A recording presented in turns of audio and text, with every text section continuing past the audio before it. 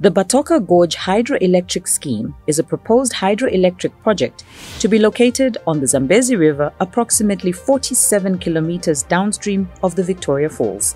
This project is being implemented by the Zambezi River Authority, a binational organization equally owned by the governments of Zambia and Zimbabwe, with the ambition to generate an astonishing 2,400 megawatts of clean energy. This run-of-the-river hydroelectric facility will be comprised of a 175 meters high and 720 meters long roller-compacted concrete gravity arc dam, as well as 2 surface power plants on the north and south of the banks of the Zambezi River.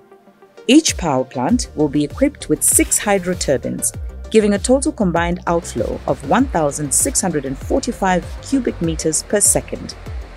For flood management, the dam shall be equipped with the spillway located in the center of the dam, with a sill at elevation 738.6 meters above sea level, controlled by 11 radial gates. Prior to the construction of the dam, the Zambezi River has seasonal variations in flow corresponding to the wet season and dry season, which can range from below 200 cubic meters per second to 8,000 cubic meters per second.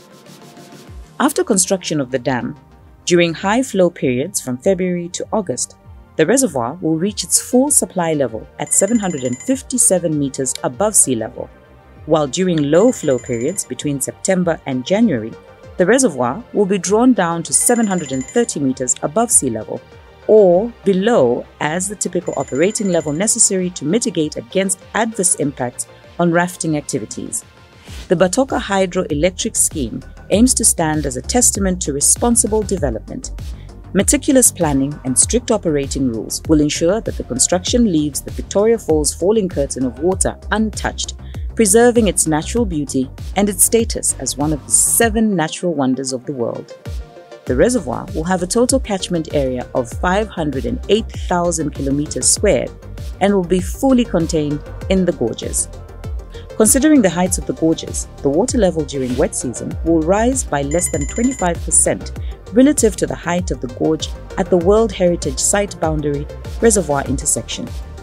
During dry months, the water level at the heritage boundary will rise by less than 11.5% relative to the total gorge depth.